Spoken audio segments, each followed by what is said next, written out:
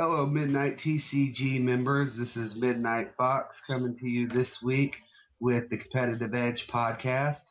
This week we have Jen co-hosting with me at the beginning of the podcast, and we have Zero Redux guest starring this week, working towards the end with me. This week we're going to be going over the evolution of Yu-Gi-Oh! From the inception of the game, the ban list, where it came from, um, kind of move along some broken decks as time has progressed, and try to get an idea of where Konami might decide to take this game we've all got sucked into in the future. So, with that, start off with a little bit of history of Yu-Gi-Oh! It's been around amazingly. I think we're getting closer to, well, maybe a little bit off to 20 years. We're probably just over 10 years into the game. So the game's been there for a while. We've had a lot of great sets. It started off pretty basic with normal monsters, spells, and traps. And basically what the game revolved around is who could get out the better monsters. When it was first brought out, there were different rules, like level 5s didn't require a tribute, but that's just how the game's rolled along. It's evolved, kind of went through and seemed like people moved more towards effect monsters. Mm-hmm. Yeah, the start saw the beatdown deck being the major contender for everything because you just couldn't viably make any other deck. It was around power monsters. The few effect monsters there were almost all used. They were essentially the staples of the time.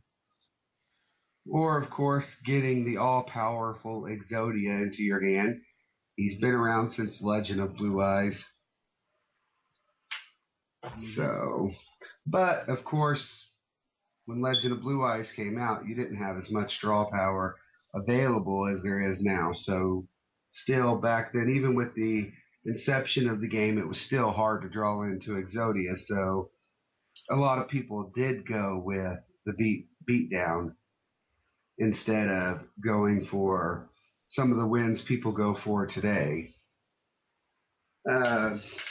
Saw different things. If you ever watched the anime, they also released like Destiny Board, which offered you the ability to win by getting all 5 letters of final out. And it was a much more viable strategy back then because there was a lot less back row than there is now, so it was a lot easier to clear up all 5 of your spell trap card zones to get final.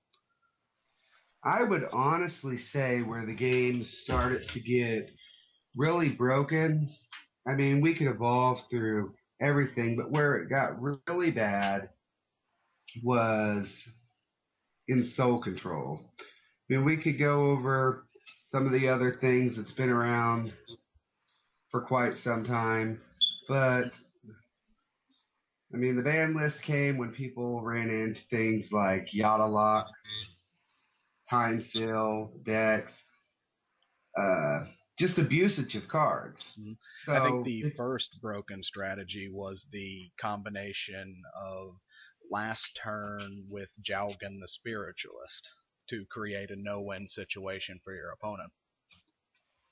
Yeah, so I mean, if people today think, oh gosh, the game has just gotten so horrible. No, there's always been some magician sitting behind a desk figuring out the best deck strategy to OTK someone. Someone has to think them up first. Then everybody follows the hive mind. So it's not just today's game. Of course, now there are so many more options because we've had so many releases of booster boxes and support given to the game that there are many more options out there. But there's always been, after Legend of Blue Eyes, probably maybe up to I would venture into Spell Ruler. From about there on, there's always been some way to break the game. Mm-hmm. Yeah, I believe Legacy of Darkness is probably where the game made its first major turn. The beatdown strategy became less viable. The strategies became more technical. You had your last turn in Jowgen. You had the spirit monsters coming about. With I believe was it Magician's Force that brought out chaos? No, it was Invasion of Chaos that brought it. It was? Oh yeah, of course.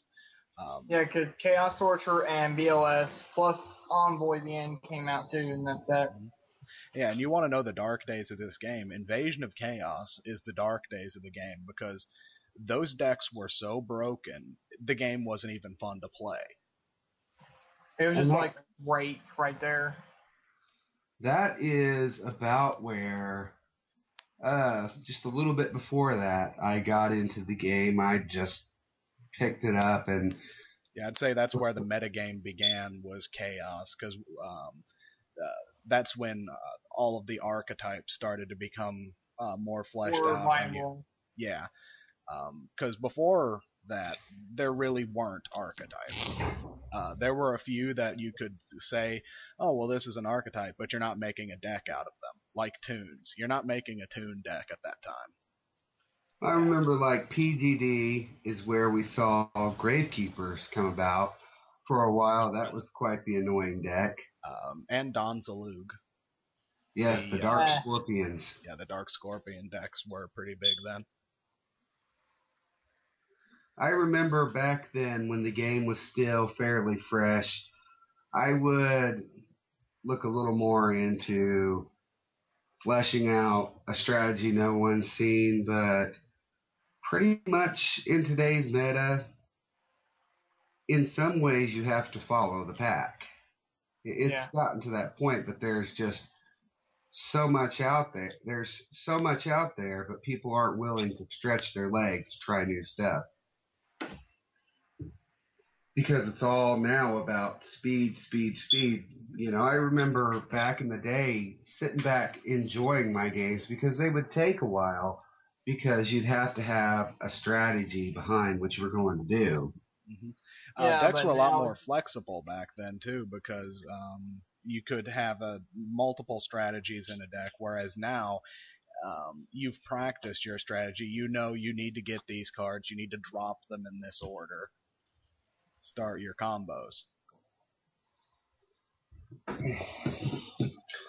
I'd say, you know, we could go back and forth about all of it, but probably getting to the root of the problem where swarming became a big problem. I'm going to go with saying right around CRB and SOI when we got Treeborn Frog and Cyber Dragon is where the game got really bad for a little bit. Soul Control was huge because it was just so easy to let your opponent get out a monster, special summon Cyber Dragon, or get a Treeborn into your graveyard. So, and it was just that special summon being able to pop out a Monarch and pop your opponent's spell and trap zone, or pop your opponent's monsters with the board. And back then, we still had Dark Magician of Chaos, along with Monster Reborn. So you could pop your Monster Reborn by getting your Dark Magician of Chaos out, and that created a bit of loop within itself. And I believe at that time still, we also had Time Seal, which I hated people using that strategy on me. That's where, if you've listened to the podcast for a while,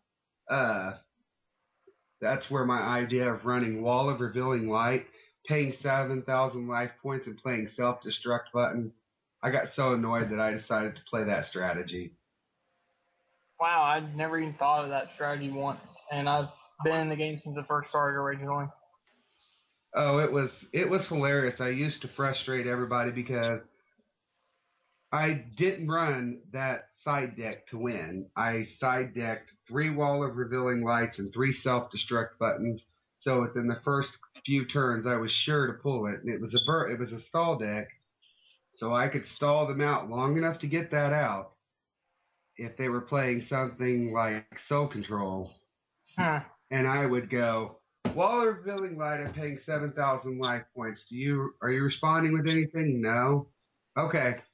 Self-destruct button. Draw. That is pretty funny though. It was my little troll deck back in the day, and it was just because as a duelist, I think everybody's come into periods of the game where you just get so tired of seeing nothing but meta and the same deck over and over and over again. If I played a person who was playing something that was something of their own creation, I would never side into that. It was when I played the guys who were playing the same deck, basically the same build. I was just like, okay, you know what? Let's just end this. I'm not going to win anyways. We'll just draw out the next 2. Yeah, I mean, I can understand that. Like, deck building, it mainly requires a lot of creation. And that's what the game's about, having fun making your own deck. But people have taken it to the point where they just want to win, so they'll take the net deck strategy and just copy someone's deck. And I'm gonna blame that on Upper Deck. Because when Konami first had the game, it wasn't absolutely horribly broken. While Upper Deck was running it, they really did push for it to be a money game. We didn't see... I'm going to play devil's advocate because I'm a collector, so in a sense I hate reprints. But the one thing I'll say for Konami is that they are smart in the fact that they do the re-releases. And some of them, yes, some people think they come a little too quickly, but they really want to stamp down people making money on the secondary market off their cards. Yeah. Tech didn't care because I believe they had a section. I was part of the judging program back then. They actually had a section where you could go onto their site because they had a booklet too. You could go on and buy cards from their site. So of course they're making money selling singles. They want to drive up the price. So yeah, they're gonna make it into a money game. You know, I actually had one of those booklets a long time ago. It's pretty funny, though. I always kept those booklets. When I first started trading, I didn't know anything about the game. So when I first started trading, I'd say I got ripped off a lot when I looked back at values. Because I had some fairly decent cards I would get rid of just to build my collection. And then I found the Upper Deck book, and it listed out the values. So I knew if someone was trying to rip me, I'm like, no, here's the price, you need to make me a better deal. Yeah, I didn't get into trading until I turned like 15, and I had like a whole lot of real good cards, and just I got ripped off plenty of times by them. See, that's the other reason that I kept the book, is I wouldn't do that to the little kids. I think when I started going regularly, I was like 22. So I had kids myself. I wouldn't rip off some little kid. I would usually cut them better deals. I'm a little more shrewd now. I'm not going to rip off a little kid on their cards, but I'm more shrewd as to what I want to get value-wise when I go somewhere. Yeah, you want to make it fair at least. Usually, last month actually went to a locals, and a guy told me that he valued his Secret Thunder Kings at $30 a piece. Yeah. Like, are you nuts? Those have been down bad. He wanted my Heraclino Secret Rare, which is going about 16, and 2 of my Vanity Fiends, which are about 15 a piece, Ultimate Rares. And Secret Thunder Kings are going for about 15. So, I said, hey, you want my Herrick, you want 2 of my Vanity's Fiends, how about your 3 secret rares? He's like, no, I can't take that deal. You'd be ripping me off. I value this at 90, and I only value yours at maybe 25 or 30. I'm like, okay, see you later. Yeah, that's another thing that's happened with the game so far is that once they made the buy list and everything, people don't usually check back on them to see if their prices went down. And when they do, they try to just keep their cards up at the price it was previously. I mean, that's just not right. I mean, I've done that before too, but I stopped after I realized what I was doing. Well, that's the one thing I'll say for Konami that they have done right. It irritates me as a collector, but as a player, the re-releases and the speed that they're coming out, it's so much better for keeping things competitive. I hate it as a collector, but player, they've at least tried to make it more balanced, more fair. That's where Upper Deck was really messing up, and that's where Konami stepped in back in 2009 or 2010, and they said, hey, we're taking the game back over. And they filed that suit, and they won, and they got to take back over Yu-Gi-Oh! Some of us were full of headaches. We got to blame ourselves, though. I know that when Konami took back over, they sent out a email to the current Upper Deck players. Hey, what is really turning you off about the game, basically, was the gist of it. And almost everybody said the price. I remember back in the days where a dad deck went for $1,200. And that is ridiculous right there. I mean, do either of you remember back when that deck ran for almost $1,200? I actually did look at it and a tad bit, and it was pretty expensive back then. And I'm like, I make my own deck, so. To me personally, I was like, you know what? I'll go out and buy some boxes and get some extra cards and hope I pull it. I ain't paying $1,200 to run a deck. But then, of course, if you didn't go pay that $1,200, you're going to lose. Yeah, all your competitive players are going to be out there just taking a whack-a-mole hammer to your head, going ding, ding, ding. That are just going to, take the Dark-Horn Dragon, just shove it right in your face saying you lose. Now, on the other hand of that, though, with the reprint, is the originality of the game. It's really went down. I mean, it's kind of a double-edged sword. Yes, people are able to go out and play the get the cards they need, but it's just it kills off originality. Chaos Dragons. That's the cheapest deck to make, and right now it's doing pretty good. It even topped didn't it top YCS Philly? Which one? YCS Philly. No, which deck?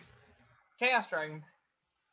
Oh, yes. Chaos Dragons have been running rampant right alongside Wind-Ups, which were the come-from-behind guys, and Dino Rabbit, followed by a very low Inzektor.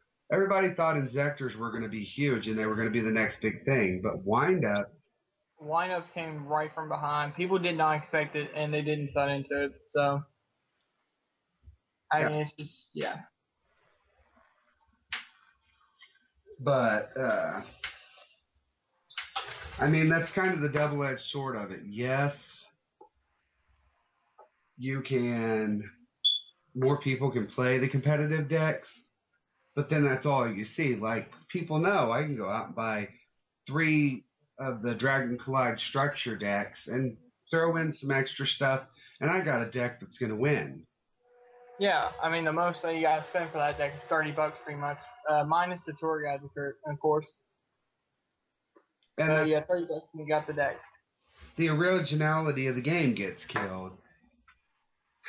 But that's where my hopes, and we went over this in ban list predictions, that I think they're really going to hit Chaos Dragons because it's such a cheap deck to run. They might not hit Wind-Ups and Dino Rabbit because they haven't seen a whole lot of play. They might hit it in small ways, but I think where they're really going to hit hard is Chaos Dragons because it is so cheap to run. Yeah, I mean, Chaos Strength, it's cheap to run and it's broken as hell. Literally just nuts. Yeah, and I mean, when I go to even locals, that's what I see mostly. Yeah. And it's quite irritating to go see something like that at locals. I'd expect to see. I've said this for a few podcasts. I'd expect to see the same decks at regionals, YCSs, World Championship qualifiers. You expect to see the same decks. But when you go to locals, you go there for variety. Yeah. I like to go there to see guys like you who like to play heroes. I've actually seen one player at the locals I'm here at, and I'm currently in Florida right now vacationing. And he plays heroes in a different way. He says he doesn't play in the Bumblebee style, but I've seen it similar to Bumblebee. But I mean, it's got its own twists and turns and everything. It used Zephyros and Gores, and it actually beat me pretty good.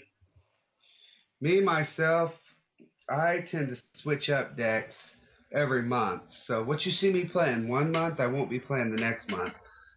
I keep them on Dueling Network because that's where I test them out at. But as far as playing in real life, I'll usually switch out once a month so nobody knows what's coming. Yeah, that gives the edge and surprise into the game. That's actually something that's very good. And honestly, if I was more adept with other decks, then I probably would switch up. But I'm just not. It's just like I'm used to here so much I can only play with him. But go ahead. But yeah, back to the issue with the locals. I've actually seen this Chaos Dragon player guy every week. I literally played him every week, and I lose every week. Well, and that's we're going to go with evolution. Other than the old engines of old that relied on actual monsters, which back then it was irritating, but it's even worse now. I think the real headache came when they released Synchros, which was Konami's baby. Synchros. That was the next evolution from Fusion Monsters. Yeah, because no one really wanted to use Fusion Monsters. They wanted something new, something more original. And the Synchros were just created just for that purpose. And I remember people back in the day on boards and at locals, I'll never use those monsters. They're stupid. They suck. Why would I waste those monsters? But every deck you play today, save for maybe an Exodia deck or a burn deck that doesn't rely on an extra deck, runs Synchros, or more currently, Xyz. And the one thing Konami does is they support it. They really push for it. They give you those cards that are going to make their new push work. Xyz are just some of the new rulings that's come out on them, like being ranks instead of levels. So now, and then also where the materials are considered not on the field technically, that actually killed off effects like Sangan and stuff. Yeah. But I think the thing that's most annoying to me, because every once in a while I like to switch to burn, is the fact they're ranks instead of levels. To me, I see stars, that means level. That means if I pop out level limit area B, that should switch your Utopia to defense, but it doesn't because it's a rank. Now that's actually the funny thing, because I played a burn deck last week too, and they used that exact same card on me. The only thing was I had my stroke right on the field, so they couldn't do it. Well, and that's kind of where the game evolves, and they remove some of the headaches of the game by removing priority. But when they released Xyz monsters, and now you're getting into ranks, and it's a little bit more confusing, and it's hard for new players who are starting the game just to jump in. I have a lot of people asking questions, both on Midnight TCG and over on another forum that I mod on. They a lot of ruling questions about different things, like Well, how come I can't get this effect from for Dark World? Because it says discard a card and explaining to them cost versus effect. So Yeah. it is pretty hard, and you do run into some newer players, but that's where we're supposed to be there as duelists to guide these people, because these people who are coming in, they're going to be the future. If we really want to stay in the game long term, you can't say, oh, you're a newbie, or you should just quit because you suck. It's our responsibility as duelists to help them get better. Yeah, I mean, I've seen people that just take another player and guide them under their wing and stuff, and that's actually kind of cool. Those players I respect a lot, but people that just cause just like trolls and stuff and make people actually quit the game, that's disgusting. It really is, because, I mean, every game has a shelf life, and people certainly didn't think Yu-Gi-Oh would be around as long as it has. Magic has transcended for quite some time, and people thought that game would die out. Has it become less? What's the word I'm looking for? Less visible? Yeah. Yes and no. To the dedicated mages who play the game, they know where to go. They know where to go if they want to find something online. They know where to go if they want to play. And I've actually seen people switching now from Yu-Gi-Oh to Magic. So, but Wizards offers a lot more as far as money compensation, but Magic is more of a money game too. So yeah. And then actually the new Cardfight Vanguard game is also a money game too, because you have to spend at least 200 to make a deck, and that's just for like I think 6 of the main 50 units you need in the deck. Yes, but it's not as horrible as I mean. Your stuff that wins consecutively in Yu-Gi-Oh, like Wind Up, is probably going to run you anywhere from $350 to $600 if you want the best engine available. Yeah. Unless you just get lucky and you find someone who's wanting to get out of the game and they're willing to sell their stuff. Either that or you pull out everything you need in packs, which that takes an incredible amount of luck. Which leads me into my next topic, the evolution of the game. Going back to the Upper Deck thing, it's kind of like reading your Wall Street Journal. You could tell from month to month where something was going. But now that Konami's taken it over, and with ban list being right around the corner, it's like playing the stock market. You see a lot of places slow down on their trades, buying, selling, because you don't know if you're going to go out and waste $300 because something's going to get banned. Or you don't know if you want to go out and waste $80 to $100 buying a card because you don't know if it's going to be reprinted. So yeah. I think the Scrap Dragon is actually going to reprint the new 10, which I think people will probably try to use a lot more. I like Scrap Dragon, but I personally prefer Thought Ruler over Scrap Dragon. He is a good beat stick. Why I kept mine. He is a good beat stick, but honestly, in today's meta, you really need to be running a Solemn Judgment and 2 Solemn Warnings to keep up with most decks. I side deck my warnings, but I have Thought Ruler there for when I'm running it, because the one thing people don't think about when they put these cards in their deck, and this is where you guide people. Every Solemn Warning is going to cost you 2,000 life points, and Solemn Judgment is going to cost you half. So you're going to end up with dead cards in your hand if you don't have enough life points to pay for it. That's why I like Thought Ruler, because he's a good tech card for gaining back life points to make sure that one of those 3 cards is not going to be dead if you draw it. Yeah, I mean, honestly, if my deck could at least run a Thought Ruler Archfiend, I would have probably used it in a heartbeat, because it brings back so many life points. I actually, in order to conserve my life points, I actually sided out my Solemn Judgment for just cards like Call of the Haunted and stuff. So kind of to end this out, where do we see the meta going next format? We do know we have Return of the Duelist hitting at the end of the month, and we can look forward to the Water Structure deck along with Abyss Rising later on this year. Where do you see it? I think actually Abyss Rising here, the Neos fusions are going to be coming back because of the Miracle Contact spell that's supposed to be in it. What do you think of the Noble Knights there pushing, like the Knights of the Round Table? That's actually kind of odd theme, and I'm thinking of actually trying that soon. The Maldosh archetype's coming out too, and I have a prediction that's going to be coming as a top tier deck at least. I think it's between. I'm going to say it's between three of them: Madolchi, the Spellbook, and the Prophecy. Yeah. The way those two coincide, and the Mermails. A lot of people I see are testing the Mermail archetype on Dueling Network.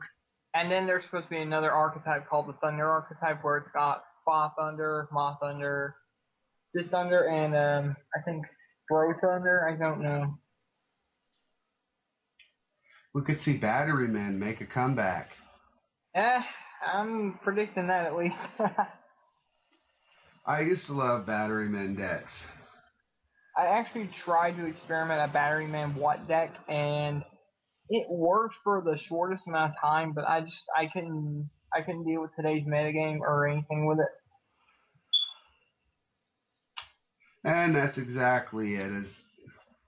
Today it's all about swarming and speed, and I mean the only way to really stop it is to run anti-meta things like Thunder King, Vanity Fiend, warnings, but Konami's steadily releasing stuff to even get around that to where they're not as much of a problem. Yeah, as of right now, it's either you go all out, just push as much as you can, or get pushed back. It's basically like you're on top of a giant cliff with Abyss falling down. Whoever makes the wrong move is going to get pushed off. Yeah, I see it. I see the next format kind of. I see it going actually with Abyss Rising in the Water Structure deck and what's already there. I see maybe some kind of water-based card, Tribe Infecting. If Tribe Infecting comes back, then my heroes are screwed because all they gotta do is just call one type and boom. And that's exactly it. And part of me thinks that's what Konami's doing, where they're supporting these archetypes like Inzectors are all insects, and Dino Rabbit is pretty much dinosaurs except for the rabbit and a few extra cards, and the Madolchis, I believe, are all spellcasters. And no, they're different archetypes. It's just they got the same ability to go back into the deck. I think one spellcaster, the other's Fiend, Warrior, Beast, and stuff like that. I've looked at the deck. I forgot what all the types are.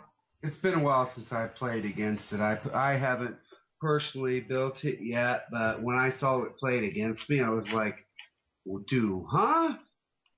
So yeah. I'm watching for it, but I don't put a lot into the decks until I actually see the cards hit over here. Yeah.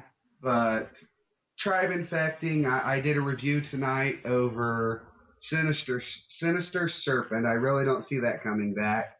For anybody, if it comes back, it's going to get real bad. I actually hope for Witch of the Black Force because it did get a reprint in our battle pack. Even though it's a banned card, I still hope it comes back. But DMOC and I believe Chaos Emperor didn't get reprinted in that, but DMOC did too. Yeah. So there's hope for both of those. But there were some. There were other cards that are just ridiculous to be reprinted. Raigeki, Cyberjar. I'm a little bit mixed on that because I never really had to face an empty jar deck. I think it would be good to see Cyberjar come off of there because I mean, it destroys all monsters.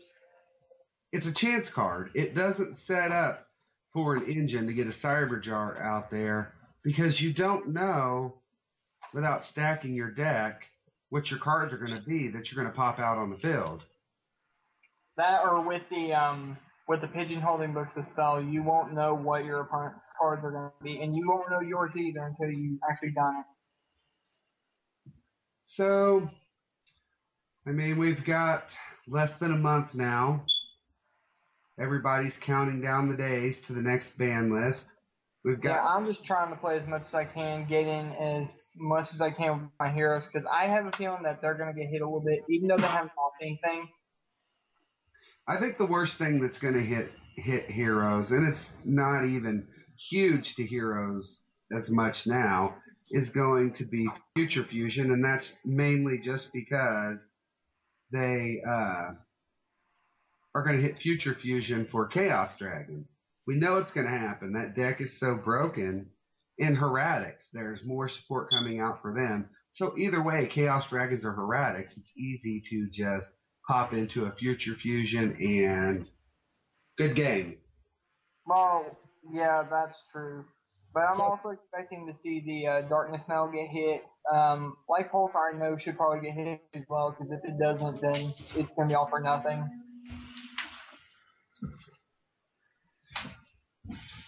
Well, we'll see. Mainly, I don't see I really don't see wind-ups or Dino Rabbit getting hit as hard as everybody thinks it will. I think Chaos Dragon is kind of like they looked at the plant engine and they tried to pick apart what were the worst parts of it. Yeah. Like, I think the only thing I'm expecting to see out of windups is actually rats, because rat actually induces the summonings a lot more from the graveyard, and if you don't have the rat, then you can't go off with the loot. And I mean, windups and Mighty at least lets you pull rat out, so even if he's not in your starting hand, then there's no real issue. And me and All City had a conversation back and forth about that a few podcasts ago. I look at them to hit Hunter too. Between those two, out of windups, I see that being the two target cards they're going to hit. I see maybe a semi-limit or a limit to Rabbit, but there's not enough support in dinos as far as big beat sticks like Alexandrite Dragon is 2,000 per dragon. There's not enough support for dinos. Your best one is Sabersaurus at 1,900 vanilla. I thought it was Calbasaurus. Yeah, Sabersaurus is 1,900. Calbasaurus is 18, I think. 17. Oh, wow. Calbasaurus, yeah. That's the worst of it. So I don't see them hitting that. And it's still a fairly expensive deck to build because they haven't re-released Rescue Rabbit. Yeah, people were thinking that was actually going to come out in the 10s, but that killed their dreams. Well, we don't know about the second wave of 10s yet, but we do know. There's actually a special 10 coming out. It's getting its own set. It's called Prophecy Destroyer. We don't know the exact effect yet, but I think it goes with the prophecies exactly. It goes with the spell books. Yeah, because I think part of the effect it just showed that like it can only be summoned by banishing 3 spell books from the grave. I think. Yeah, I actually had it, but it's not up on my computer right now, or I'd go over the effect. I believe we do have it linked on the site, though, so definitely go over there, take a look, follow the link, and you can find out about Prophecy Destroyer. Yeah. But I would like to see Tribe Infecting. The way they've been pushing archetypes, I really could see that being a possibility. And then another card that could probably work too is Trop Tribe Shocking virus. I don't know what's up for me today. It can actually be pretty viable in it because instead of destroying cards, it banishes them. So Tribe Shocking's okay, but I don't think it hit as hard as Tribe Infecting. But yeah. that just about does our time for the night. Just want to push again, people. Flash tournament. Everybody missed tonight's. You never know. I might decide to redo the theme for this week since we had Eddie Phoenix win the tournament by default this week. I'm thinking of possibly changing it to a Tuesday or Thursday. So go weigh your thoughts in the Flash tournament thread. So if that day works better for some of you, let me know and we could see about switching days on it. Just did the YouTube announcements. So I'm not going to plug a whole lot of things tonight. Just the things we went over the last day or so. I just did YouTube announcements. So if you want to hear what's going on the site, go check out August 2012's announcements.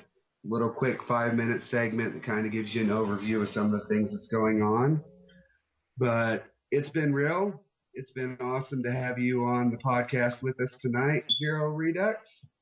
No problem. I'm glad to be here. And all you members at Midnight TCG, have a good night.